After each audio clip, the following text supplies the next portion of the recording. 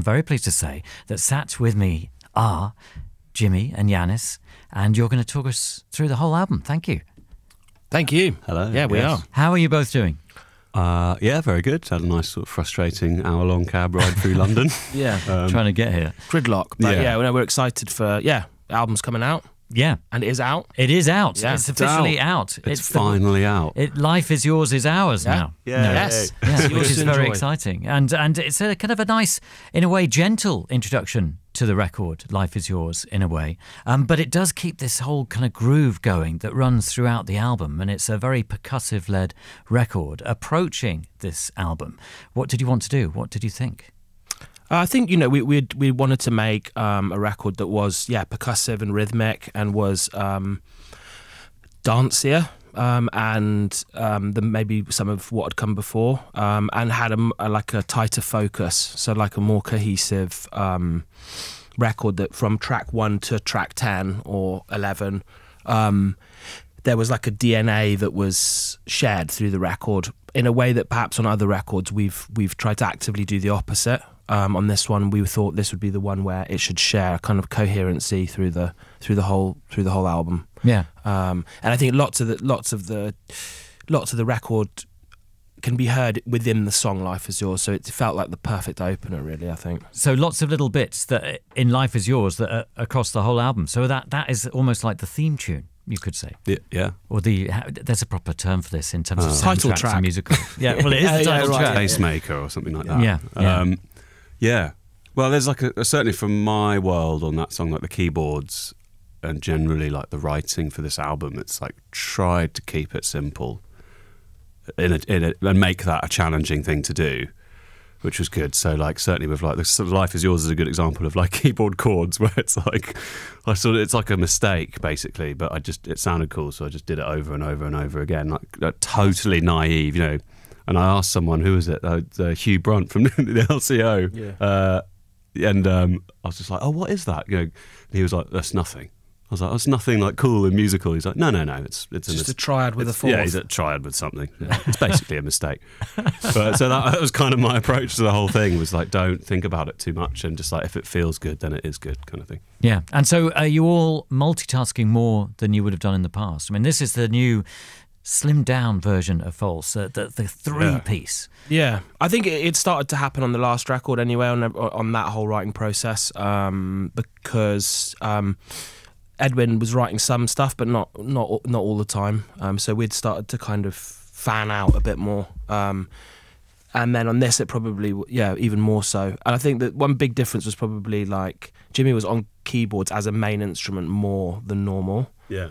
So often when we were writing, it would be keyboard, one guitar, and I'd be doing the guitar, and often that would double up as the bass, because I'd with some trickery I could just move seamlessly into bass territory. But it changed. It meant that there was more space in the songwriting. Now Jack's obviously doing the drums. But yeah, definitely. I forgot about that. Yeah, like so say like I'm in a room and I'm just playing keyboards and Yanis's guitar and there's drums. I'm just like, well, that's it then. I'm not going to play guitar. Really, unless unless it's like, because what we'd normally do is we'd just go in and I'd put loads of keyboards down, then throw loads of loads of overdubs all the time, and it's like you end up in this situation where what you're hearing is not actually what was going on in the room at all.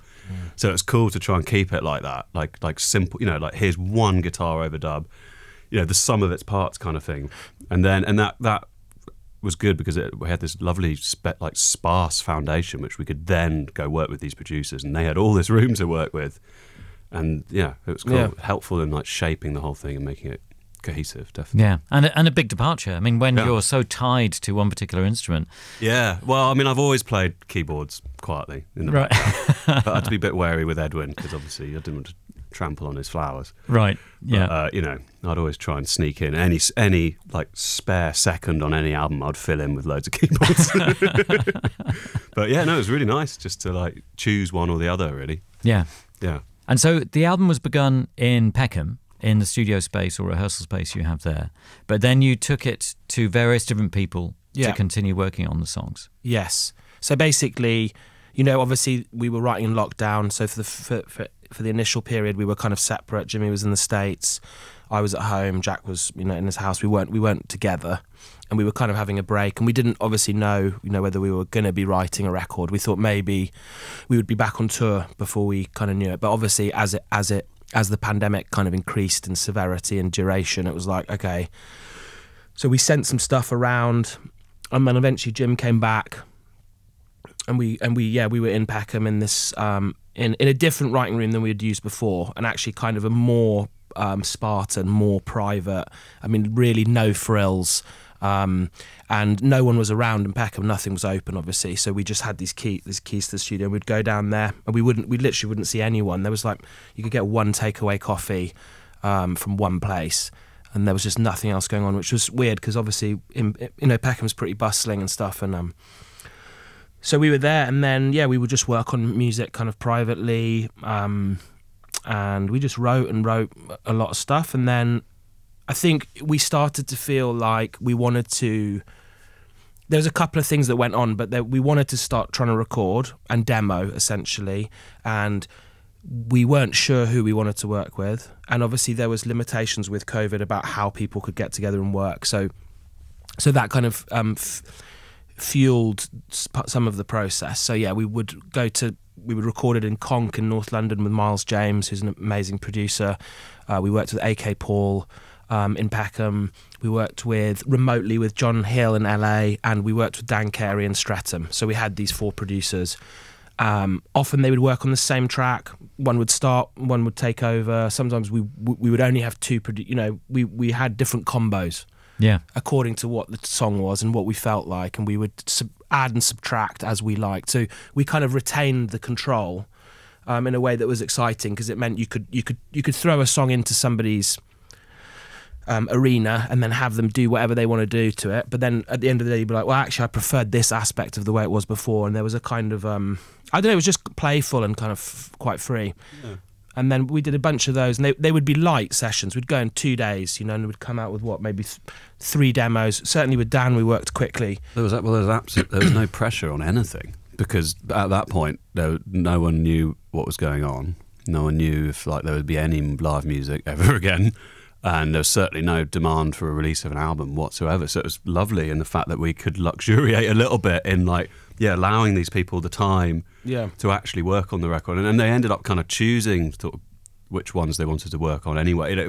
It shuffled out nicely into the different camps, and I think we had a sort of a nice, even though we didn't really use all the time we had, it was a luxurious amount. Just having no pressure meant that we could really sort of blaze a trail down the road without worrying about any obstacles or anything like that. And is this 2021 or is this 2020? Yeah, 2021. Yeah.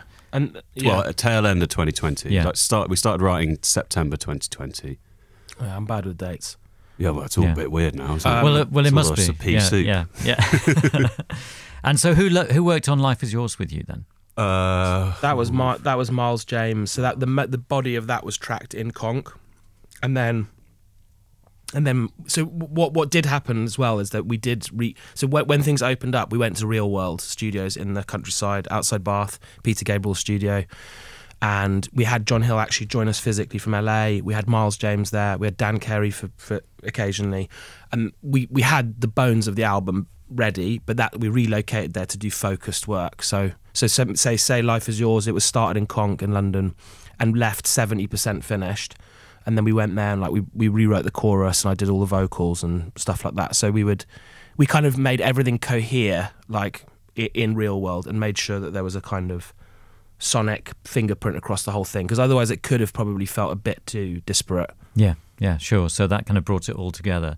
And with Life Is Yours as the title song, is it the message? No, is this reclaiming life after a period when life has been closed down, or the future has been so uncertain, as you say, Jimmy? Will there be live music again? Will things return to normal? Is it like that? Yeah, in a way. I mean, I think that having an optimistic statement, in defiance of all of the darkness and the bleakness that was the atmosphere around the record when it was being written is cool. I think it was nice to have a kind of big positive statement. It comes from the lyric within the song, which is kind of more of a private piece of advice that's set in quite a specific place, which is like, for me, the song is kind of about driving up into the Pacific Northwest, into Canada and stuff, and it has that kind of vibe to it. But then when it was like, oh well, it feels like the album should open with this song, and it's a big song title, then it's kind of, and then you think about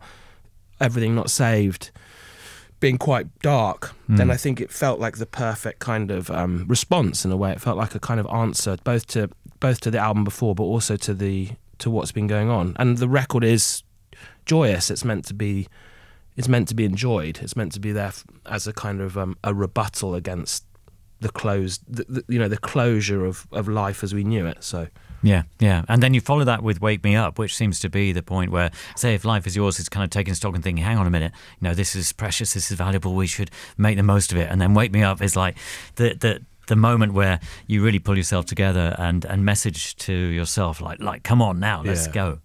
Kind of. Is that it? I mean, that's yeah. It's like, the Life Is Yours sets it up, it sets it up, and it's just like, okay, You're driving to the party. You can do whatever you want, and then it's like, well, go on then. It's the second, just like, Wake Me Up. Come on, we're going to a party. Yeah. You're arriving at the party with Wake Me Up. Right. I guess. Yeah. And that was our first taste of the record, really. It was first, and what a wake-up call it was. And, it did arrive at just the right moment. It's like, actually, things could get back to normal. We could experience euphoria through music again in a way that we haven't for a while, which is very exciting. Yeah, definitely. Yeah, I mean, it's been amazing to play it live. And we actually played it. We played a few shows this summer when we were just finishing the album, and I think we hadn't even fully finished Wake Me Up, but we were playing it live, and that was an amazing feeling, knowing that it was like the first sort of taste of what was to come, and how it connected at those first few shows, and those were in 2021. So that was the summer of 2021. And then we finished the record in October 2021. So I think, having that first taste of its interaction with the crowd was helpful. And also Wake Me Up and Life Is Yours were kind of written out of the same jam session. So the two songs flow really well to each other because they're basically from the same dough.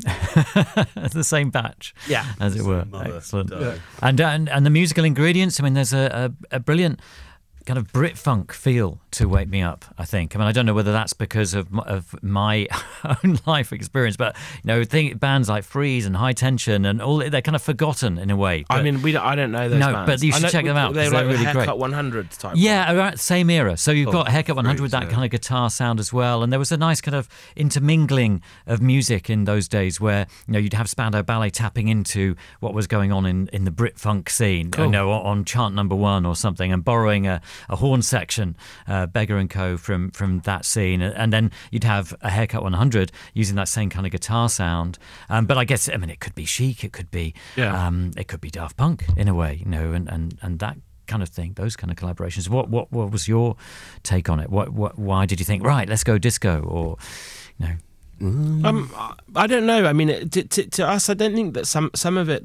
doesn't feel like as much of as a departure as it may seem to other people. To me, like a riff, the ingredients of Wake Me Up is not dissimilar to like My Number or in Degrees or songs that we've written before.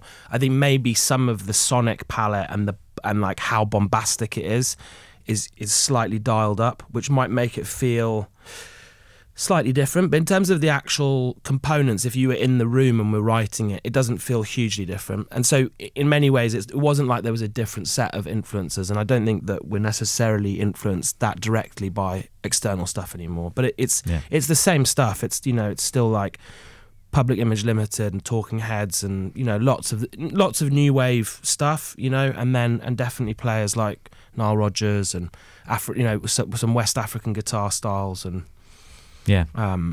that whole musical melting pot that led to the things that I've mentioned, but leads to Foals. It's the wonderful world of music. That we're going to all draw on. I mean, that's the interesting thing. You draw on these different influences, but they could be completely different.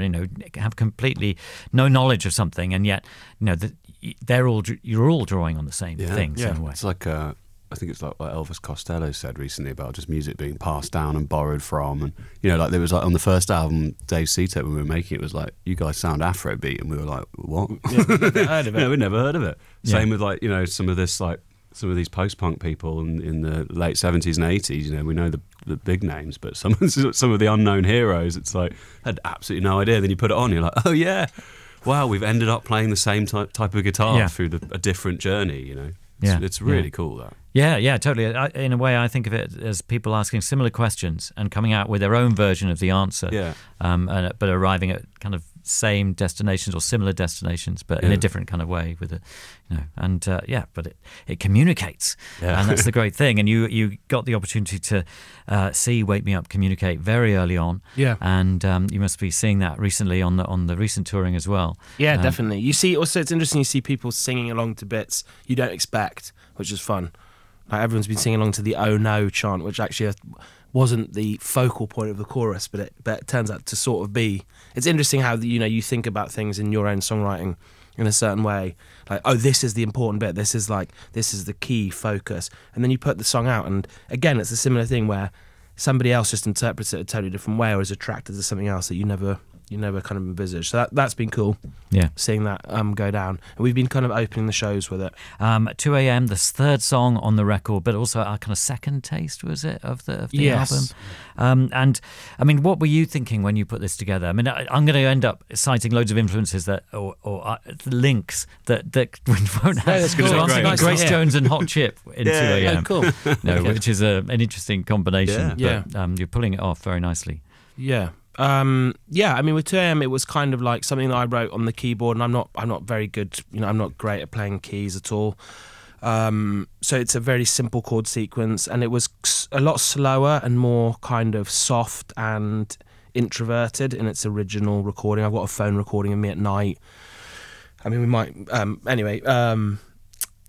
singing it and stuff, and I had a demo of it that we were sending around, and then we recorded it with Miles James at a kind of slower tempo, and it had this quite smoky late night feel to it. And then we went in and did it with Dan, and Dan Carey wanted to record it. He seemed like quite excited about recording it, and he had a different vision for it totally, which is the album version. So his idea was it should be upbeat, faster tempo, much bigger keys, much more much bolder. So the song kind of underwent a kind of transformation when we were in the studio with Dan, which was interesting because it increased the tension between, the initial version of the song was like, it was melancholic basically. So the lyrics fitted the mood of the music, whereas the more poppy the song got and the more kind of effervescent and like bouncy it got, there was a kind of interesting contradiction with the lyrics within, which I think was cool.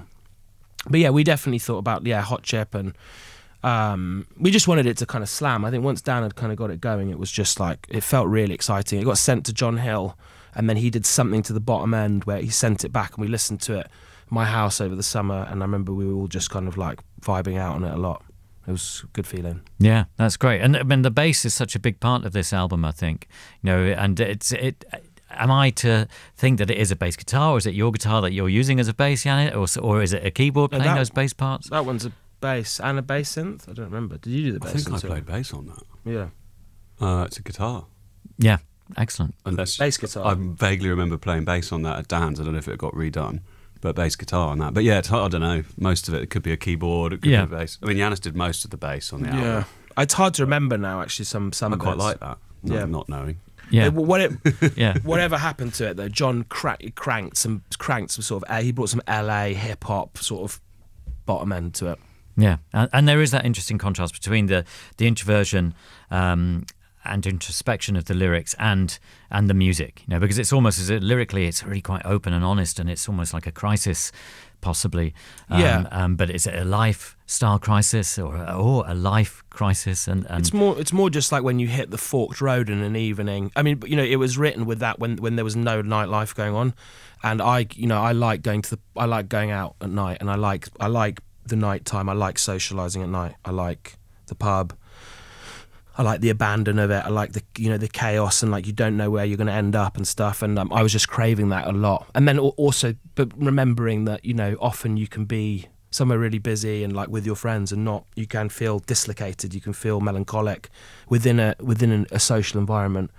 But But yeah, that point at kind of in the early hours where you've got options and choices, and they can lead to, they can lead to very different results, and like that kind of there was none of that going on. Like that didn't exist during lockdown. There wasn't any of those types of interactions, which was just makes life boring. So I think I was kind of pining for that. Yeah. And then you go into 2001, which is kind of more partying, or is that pining for partying? Or I mean, it's pining for like being for like it's like a sort of a letter from the past or something from when you're younger. I mean, that's why it's titled 2001. We moved to Brighton. We didn't move there in 2001, but we moved there in the early 2000s when we were a young band, and we were working on the music for 2001. And then when it was like, I can't remember which lyric actually came first. I think there was some chorus lyrics that were there. That were kind of a reaction to sort of lockdown, but this feeling of like being pent up, being kept inside, both as an adolescent, but also within lockdown, and being trapped, like, that feeling of when you don't have your freedom, you don't have your autonomy in the way that we didn't, both as teenagers. Often you feel that kind of, that rub, and within lockdown there was definitely a feeling of a rub, and then wanting to run out and get to the coast and have a wild weekend. Like have a weekend in Brighton and lose yourself in every sense. So the song is essentially about that. It's about tapping into that and going out and just having one of those. It's almost like, for me, it's like if Harmony Korine or somebody was to film a weekend in Brighton. It's meant to be that kind of, that palette and that kind of abandon. Yeah. And 2001 chosen because it was the beginning of your teenage abandoned adult life. Yeah, I mean, I was 14 in 2001. Right. Like that was, and as a title, it's just cool. It's the start of a new millennia. I don't know. It just felt right, and it was called. Weirdly, the title sort of was. I think it was pre-existed. The lyrics. It was the name of the loop, the riff. Right. That's always been called 2001.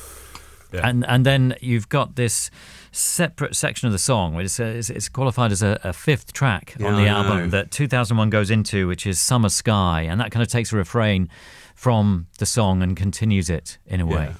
I mean, we didn't know. Well, partly we didn't know whether to call the song 2001 or Summer Sky. I kind of wanted it to call it. There was different. I wanted it to call it Violet Sky at one point as well, and like there was absolutely not.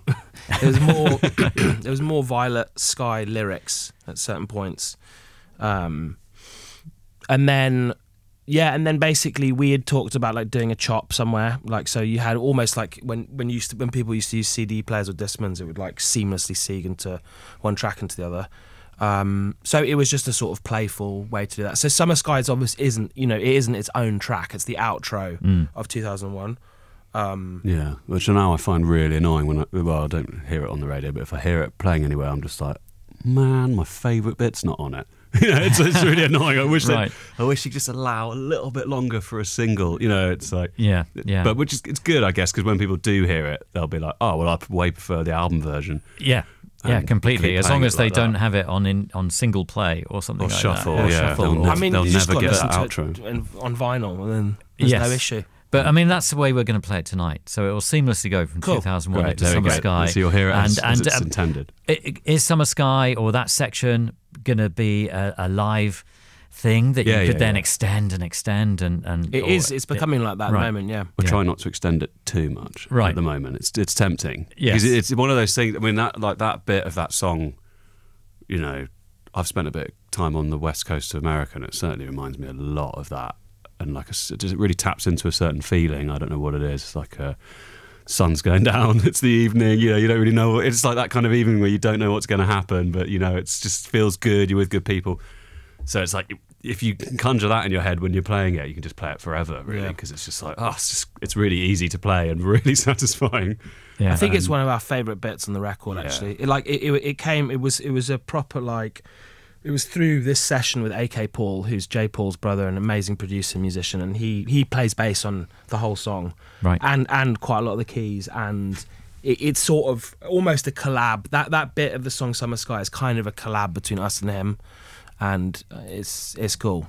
We might try and get him to join us live on it. You mentioned African music and West African music, Yanis, and this seems like one of the obvious examples of that influence on this album. Yeah, I mean, it's just from a loop. I think it was just done kind of off the cuff in the room that we were jamming in. You know, we'd gotten bored with doing something else, and I just did the loop. And then had the vocal line almost straight away. I remember that it was just like we'd been playing it a couple of minutes and then had the vocal line, and then Jack was just sort of tapping along. It really quickly became its thing, didn't it? Almost immediately, yeah. It was one of those, you have those kind of moments on, you know, they're special moments in a way when you kind of almost get gifted kind of a track, and that is definitely one of those. And then it just felt great, and it felt quite different from everything else we'd been working on. It felt a bit more relaxed, a little bit, just a bit more kind of calm in some ways.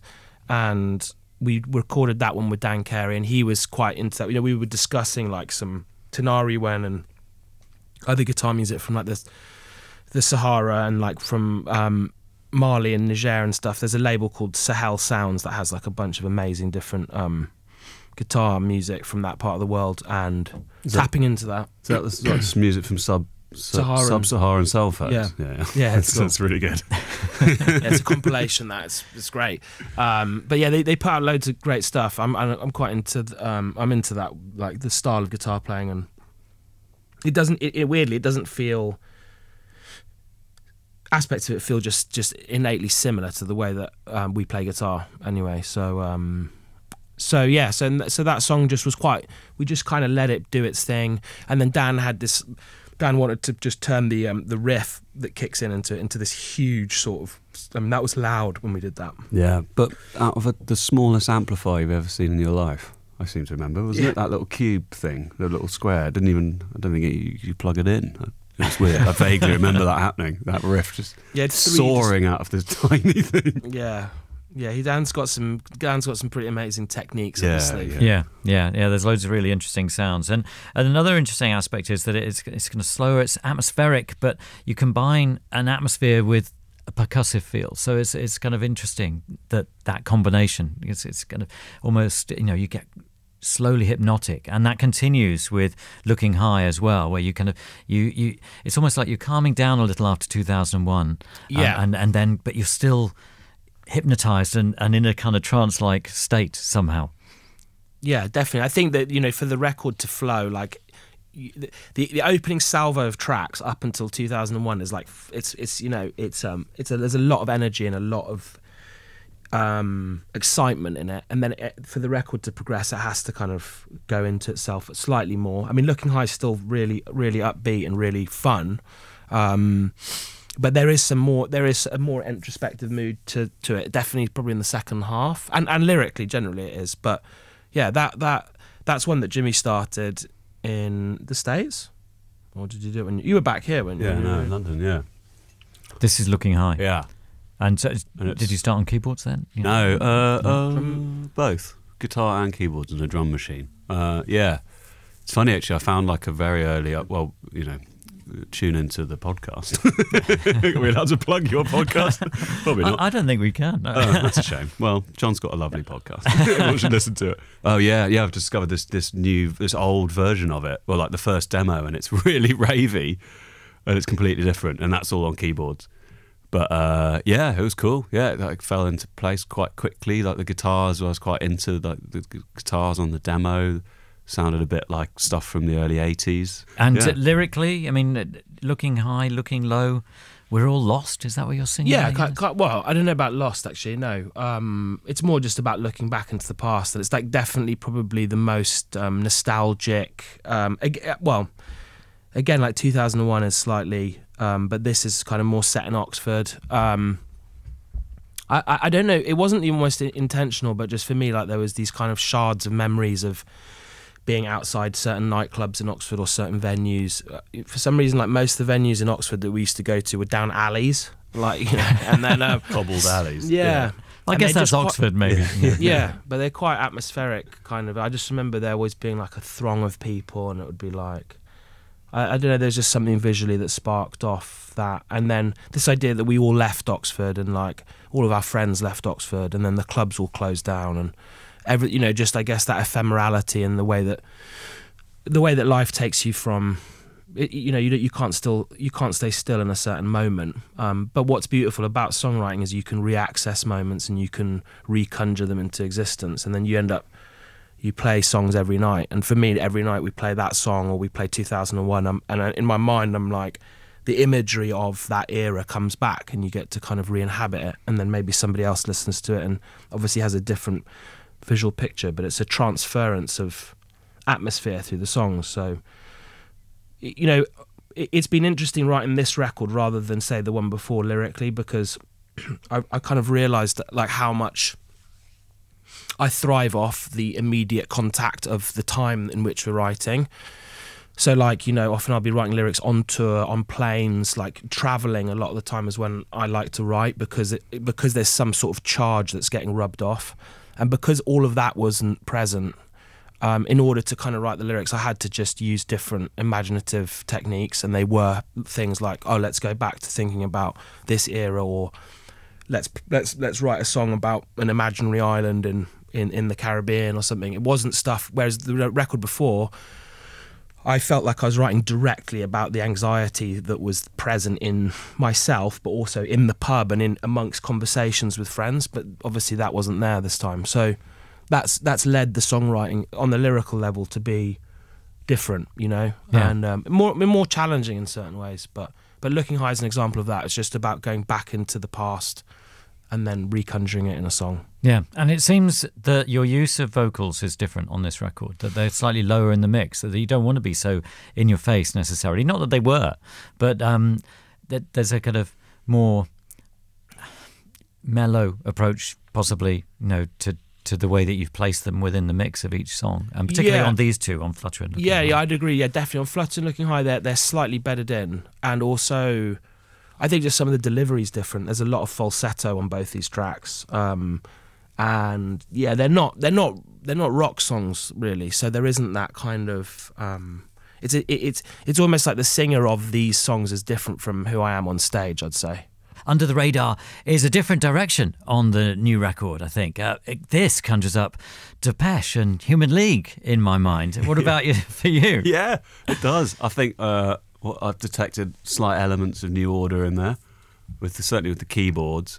This one, Devo. I thought about Devo. Definitely, like, Devo. It's got quite kind of nerdy. It feels slightly nerdy to me. Little square. Cool way. Yeah, quite square. Yeah, I like the really insistent rhythm as well. Yeah. So it's Lindrums as well, isn't it? A challenge for Jack, or you know, how does he work with drum machines and well, in the past, kind of not great, but he seems to have. He embraced them now. I don't. He loves talking about that track as well. Yeah, it's one of Jack's favourites actually. That really worked. Sometimes I think when you combine drum machines and a drum kit, you know, it can sound like a clattering mess. If you do need one can eclipse the other, but this seems to work perfectly. It's mostly electronic with a bit of a drum kit over the top. Yeah, Dan Carey's your man as well. If you want to, if you want to make a kind of Frankenborg out of, like, you know, organic acoustic instruments and electronics, Dan Carey is your Mary Shelley. That's his niche. Yeah, that's his pond.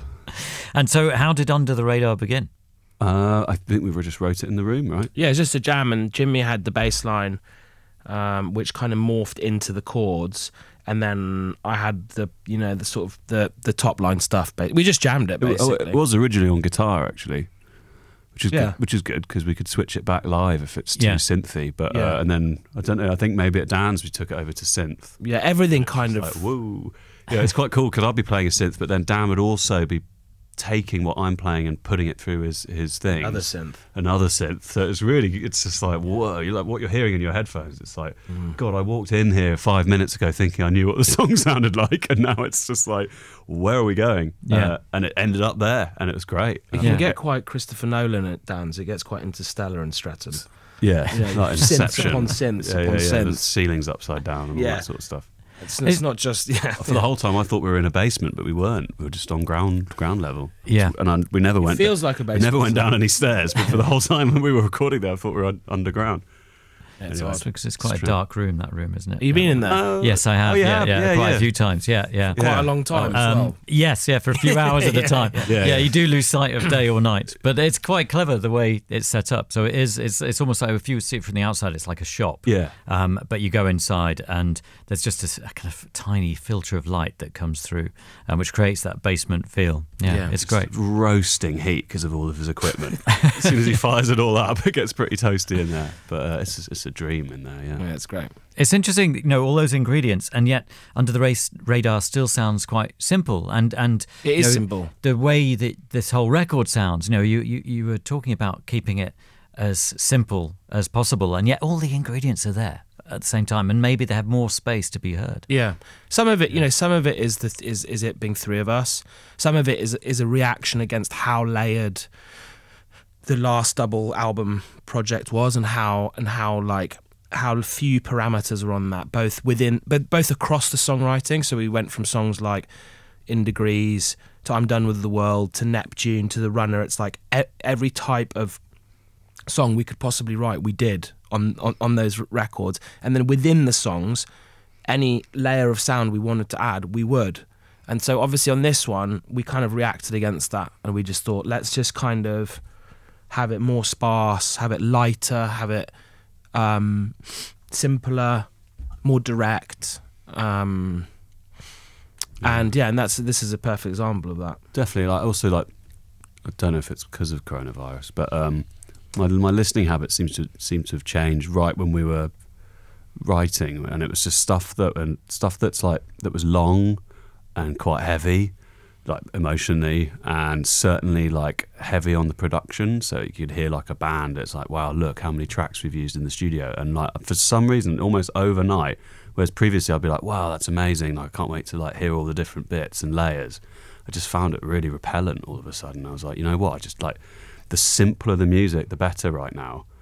And that's something it's almost childlike. I don't know. It's like a re-emerging like a child that I just way more enjoyed that. And I kept A-Bing it, like a new song would come out by so-and-so and I'd be like, no, it's so produced. I don't know. It's like, there's so much going on. It's too much. Then you'd hear something like just like a folk artist or something. And you're like, oh yeah, that's much better. That's what you need. So I don't know. I don't know if that will change, but at the moment that seems to be the way. Yeah, I definitely agree. Also, with what Jimmy's saying about the emotional heaviness of stuff. It's just like, I think with what was going on at the time, not often we can write some quite dark tracks, and lyrically they can be dark. And there's songs like Knife in the Ocean and Neptune and stuff and Sahara. Those are we write dark tracks, or at least heavy emotional tracks. And I don't know whether we didn't feel like we could or wanted to go to those places as much in this period in our lives. That's not to say we won't again. Yeah. But I think it didn't feel right, and you have to follow your instinct and your heart. Got to follow your heart. Yeah. Even if it feels wrong at the time, definitely, because that just means the music you make is genuine.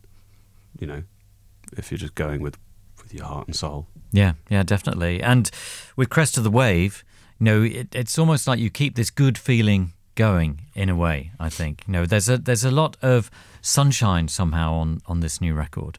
And Crest of the Wave taps into that. Okay, it mentions summer, but it's... Yeah. To me, it's also quite it is like it's a stormy. It's like I just remember like just writing stuff like, oh, it's like darkly tropical. There are storm clouds and stuff. You're somewhere beautiful. You are somewhere tropical. I mean, it's kind of set in St. Lucia. I've never been there, but there's something about the visual presence of the mountain there that was like. There's a few kind of landscapes like that where it's like I'm like, oh, I want to write a song there. A bit like Spanish Sahara, I guess. Or geographical places, but yeah, there's the ocean is like it's not idyllic. You're not on like a package holiday. It's dark. Yeah. There's darkness in there. I can't go through the lyrics now off the top of my head, but there's it's about there's longing and it's bittersweet basically. But yeah, it's definitely in a summer space. Yeah. I love the idea that you just decide, right, I'm going to write and set something on a tropical island. Might never have been there, but I've seen pictures. It looks really cool, and I've got an idea of what that world might be like. And you put yourself there, and you put us there, which is very exciting. Well, I've never been there either, but I feel like I have now. Yeah. Well, we get now to go we don't there need to again. go. Yeah. Spend all that money going there. We just listen to Crest of the Wave now, and we'll be transported thanks to Foals. It's wonderful. Yeah.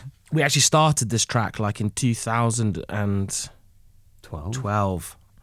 And we partly why this is probably worth saying, because partly why it's set in a kind of tropical place or whatever was that we recorded it with John O'Mar from Jaguar Mar. That was the start of the song. We were doing it in Sydney, and we were out in quite lush we were out in the suburbs outside Sydney along a river, and we added like Balinese percussion to it. And even as an instrumental back in 2011, it had that vibe to it. The soaring seagull guitars. We'll have and to stuff. release it at some point, like the Jono version. Yeah, it's on the deluxe. Oh, is it? Yeah. Oh, there we are. Fantastic. So if you want to hear the original version, then but there is like the percussion's on deluxe. the new one. Like we tried to take as many things that could carry over from that original session. So it's like the percussion is people with where is it from? Bali? I think so. Yeah, it was in their pants in the sort of roasting sort of Sydney, whatever it was, Woronora River, covered in spiders and bugs. Yeah, we had mics just outside in the fronds, and there was like golden orb spiders everywhere. Speakers were just facing into a forest, so you can have it as loud as possible. It was pretty cool. It was pretty wild. That sounds amazing. Everybody's got to get the deluxe to experience that as well. Yes, absolutely. Everybody should buy that. But in the meantime, this is the Life Is Yours version. Would you call this the official one, or definitely. Yeah. You know, you slow things down with Wild Green a little bit near the end, and but you get lost in the groove as well. I mean, the sound we've just heard, it's kind of super funky. If I could use such a that's a dodgy old word to use. It is. But, I know, but it's also hypnotic. I find it like that's the kind of word I use, and people leave the room. It feels clubby. Feels sort of like sort of garage to me a little bit, early garage, right? When it first popped out with like the Artful Dodger, you know, I don't know, like again, that was done in both these were actually done in the rehearsal room.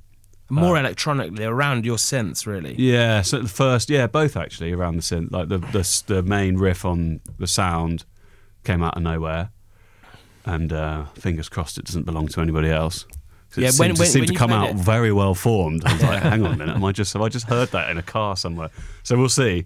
See you in court. But yeah, and then that we just could not stop playing that song, and we did like 30-minute versions of it, and nothing ever happens in it really. It's just build up, drop, build up, and it's just perfect.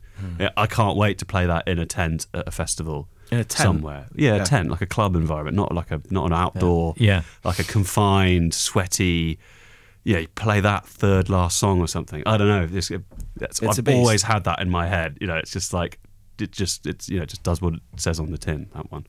And then, the second one's based around arpeggiator from the synth, from A-synth. Sorry, Wild Green is. Wild Green, the one that goes into...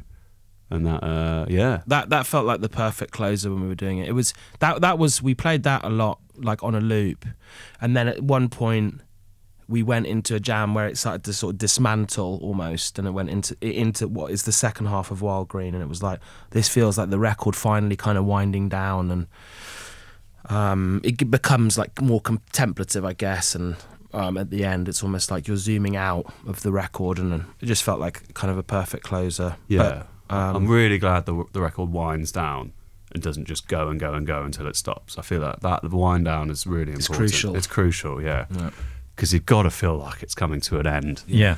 Otherwise you'll just be stuck. Otherwise you're leaving the party, and the party doesn't. You need to stop. The musicians, we're in the control of the party, so we need to like decide that it's over. It can't just keep going, and then the listener's like, I've got to get out of it. It's too much. You don't want to leave while the party's raging. Exactly, you know. But they feel like perfect kind of perfect end to the record. They certainly are. No, and it is great because it kind of winds things down, but it is kind of tempting to start again. Well, that's the idea. Because it's quite contained, this record, isn't it? It's and as you say, I mean, you were searching for a unity about it, about the sound of it, and I think you've really achieved that. And yet, at the same time, you take us to a few different places, literal destinations. Few continents. But, we get a bit synth pop, and we go to St. Lucia. We do lots of different things. Yeah. I think we didn't want it. There was definitely a discussion about making a record where you get to the end and you're ready to put it on again in a way that perhaps we haven't done that before. I feel like usually the listens are such on our previous records are such journeys in certain ways that perhaps once you've listened to it, it's a lot and you don't necessarily want to go back to the beginning. So on this one, it was definitely like trying to balance the pH of the whole thing so that you get to the end and you don't feel like laboured by it. That you feel like, oh, actually, it's easy to be here. It's been great to have you here. Thank you so much for coming in. It's been a pleasure to be here. Radio X.